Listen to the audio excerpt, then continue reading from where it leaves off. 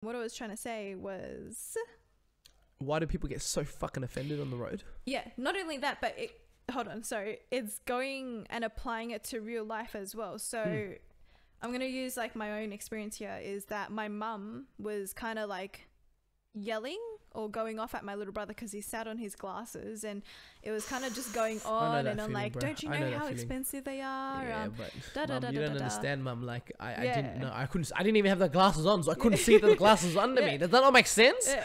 And then it's kind of like you think it's over, but it keeps going on, and you can tell he feels bad because, like, kind of boys, you're kind of taught to just, all right, you know. And that's, I feel like older brother growing up, he was like, yeah, all right, yeah, because you kind of get to that point where it's, you're not going to listen anyway. You know, oh my god, yeah. I've seen my friends, like, they've died out in their eyes. They're just like, they're just going, Yeah. and they looked up at their mum, who's like fucking just ballistic, Yeah.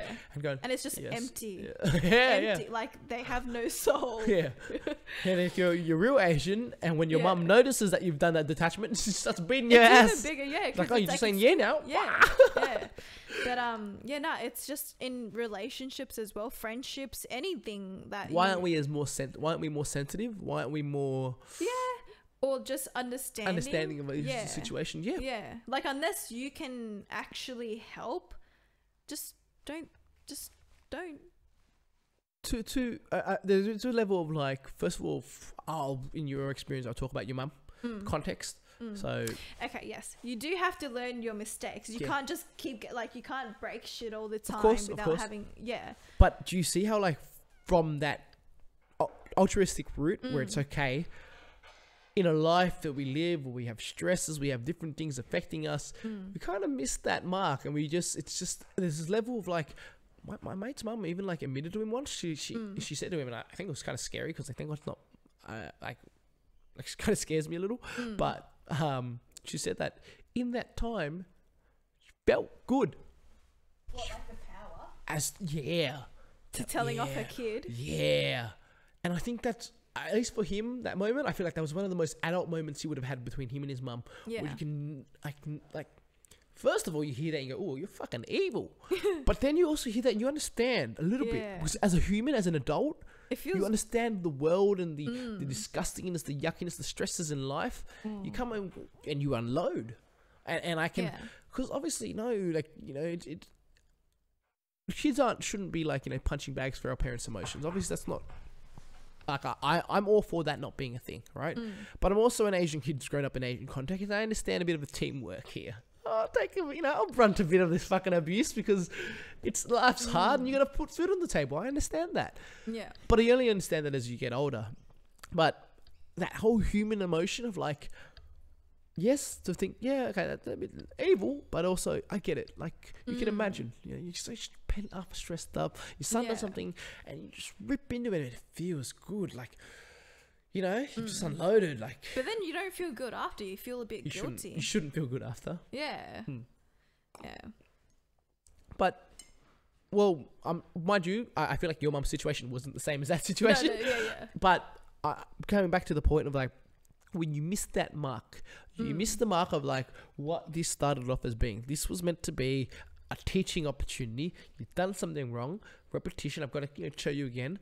And then those little things flood in. Annoyance. I've told you this already. You know how hard I work.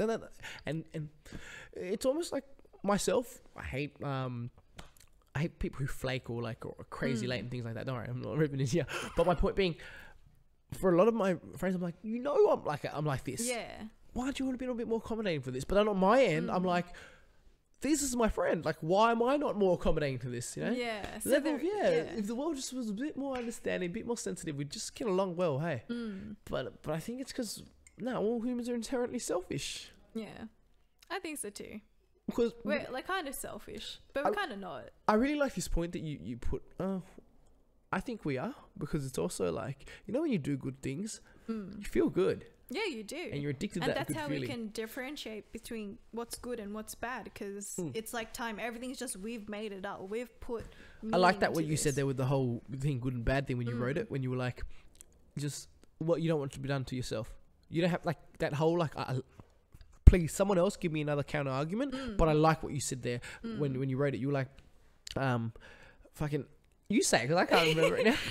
It's even if you weren't taught or raised and you were taught what's good and what's bad, what you can and can't do, wouldn't you know anyway, fundamentally as a human? I mean, because when we feel pain, that's why we can empathize with each other and all of that. So, and that's how we bond, you know? So if you do something to someone else that you know you wouldn't like being done to you, like, why do it? Yeah. You know, like, to me, it doesn't make sense, but I guess that's why we have, like, psychopaths and all of that just kill But I was going to say, like, the level of, like, how psychotic could it be, do you reckon, when, like, you're someone who, like, gets so much joy over helping people? And so you help a lot of people. But because you've helped a lot of people, you've fallen in as, like, a person who's okay. Yeah. But you know that you're just waiting to kill these motherfuckers. And that's why that's why shit like that happens. Yeah. Fucking Ted Bundy. Yeah. Oh freaky. My god, man had fucking fans. Yeah, that's freaky, eh? Oh, I mean, because it's understandable. Because there's copycat killers and everything. Because you got to understand, we see that story on our ankle into say looking that way. People saw that story right then and there. So, you know, you're thinking... But how could you be a fan of something like that? I don't know. Because at the time it was going to trial. Innocent until proven guilty, my friend.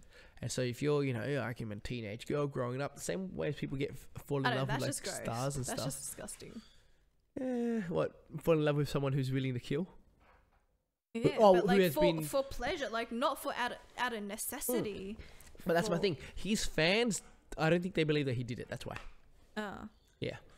I don't know if he had any fans afterwards. I think no.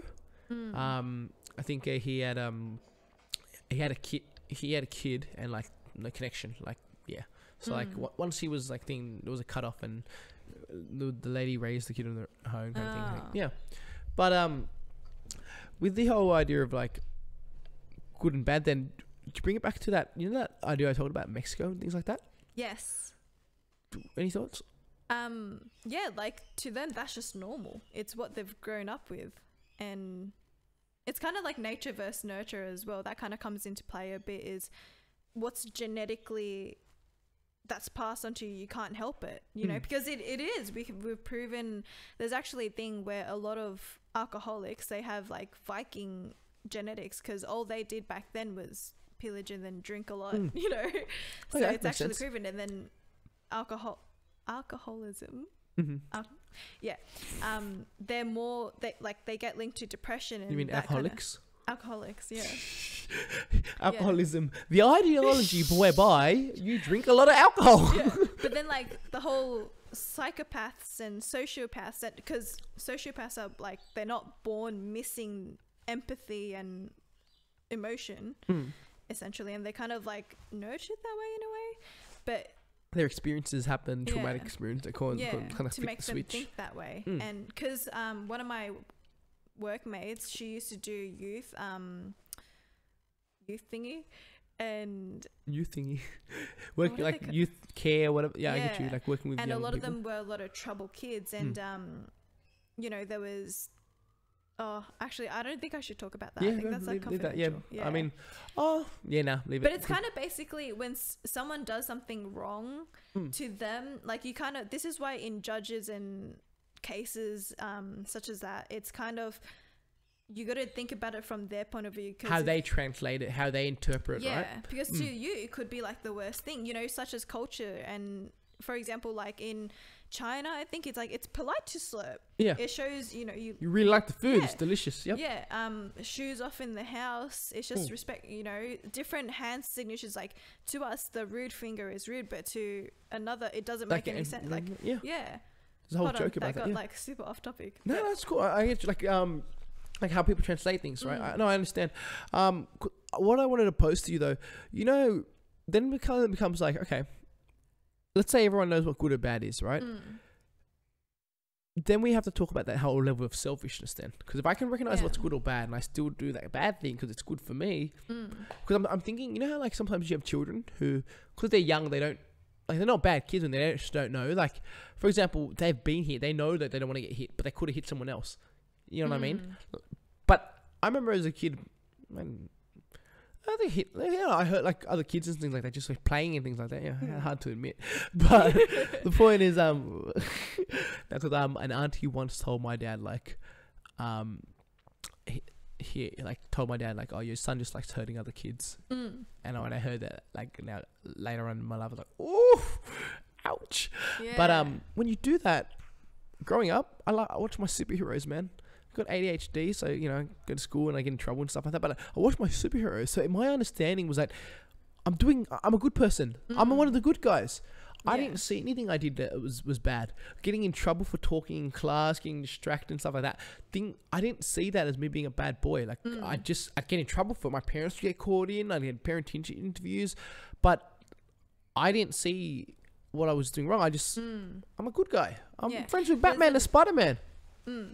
There's a really interesting post that I saw on Reddit about exactly that. Is people that do bad things don't think they're bad, like they think they're good. But continue talking, I'm listening. I'll keep talking. But then what about when they do something bad then and they know it's bad but it's for the good that they get out of it?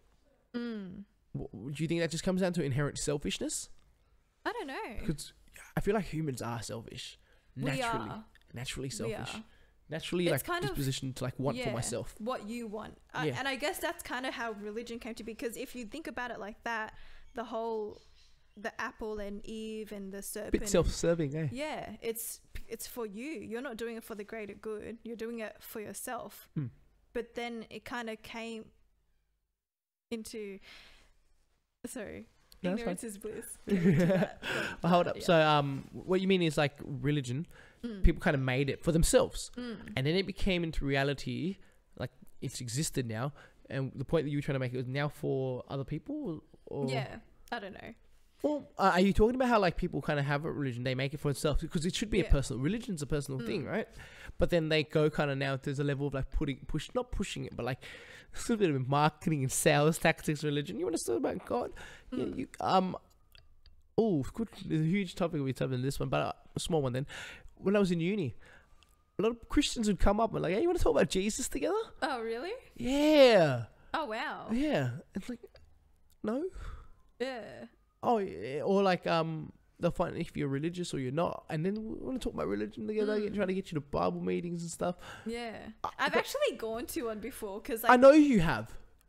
Oh. You know why I know? How? 'Cause you're like me. Like we fucking that whole idea of like year 11, year 12, I think I went to church for a little bit just because like I knew that I wasn't so religious, but at least let's go come and see what the people who I'm not like kind of with are talking about. I made great friends there. I respect it this very day. I just don't see as much. But it's just interesting, right? Is seeing, because obviously we've got like our work personality at this, and it's just interesting seeing this person you know as a friend has that sort of different mindset. It's kind of jarring, bro. Yeah. Because I don't know if you've seen it through your experience, but you have a friend act this way, but when they get to church, they talk different. They use like the tone suddenly change, and then the rhythm and the pacing, because everyone kind of just talks the same. It's in church, you know, we talk about Jesus in a very, very hush tone, very respectful. Yeah. And well, then usually outside it's different. Like what the hell? I remember me in church, I would never swear. Never swear, because no one else is swearing. I'm not going to swear. Yeah, I am actually trying to not swear so much. Why? Just because it's so harsh. Because the reason why I asked why, because I've had thoughts about it. Right? So my mum doesn't like swearing. My mum wouldn't like me swearing. I swear a lot now because of like where I've grown up, you know, in the area, going to school, stuff like that. Boys, big boys, so I swear. And I'm okay with that, and I'm comfortable with being myself, and you know, I don't exactly try to hide or shy away from it. But I do kind of think like, what kind of opportunities am I limiting myself from? You know, because the world's so a certain way. But then there's this push and pull between, well, how much do I want to be myself? Yeah. And I also understand the whole idea of swearing. Like, it's not pretty; it's offensive. You know what I mean? So. But I feel like you can just be a bit more articulate with your words. Like you can use a swear word in a lot of. I think that just died. That's right. We're good. We're a good kind of thing. Yeah. Is that? So you can use your you can swear but still be articulate and use your certain words. Yes. Yeah. And yeah, like I just feel, because we kind of, there's like a wheel, you know, and you synonyms, and you can use different, instead of trying to say it's very good, but use that instead of very, is you can use another word to just make it a bigger word. Like, I don't know. I just. But then you're now associating big words to being more articulate. No, okay, not hold big on. words. Let me try to help you out here. Huge step away from swearing. Like that was a huge step away from swearing, because now you're talking about like using different words and things like that to substitute swearing. Instead of like, so basically finding other ways to kind of express yourself better. You've heard about the study of like how swearing helps us to release endorphins and it makes us feel better, right? Yeah, it does. So there's a balance. Not swear at all. No, I know you're not saying have that. every single sentence or every second sentence. I think I like where you're going with that. Well, for me, how I can take that on board, because like I can imagine, like, you know, first time I meet someone, I'm already swearing. So I've already shown all my cards, like I'm this person, and me as myself, I can see how like I maybe shouldn't be that comfortable like, showing all my cards so But soon. I think it's also just a sign of honesty. You know? True, like being real. There is a level of like me being real and trying to always be myself.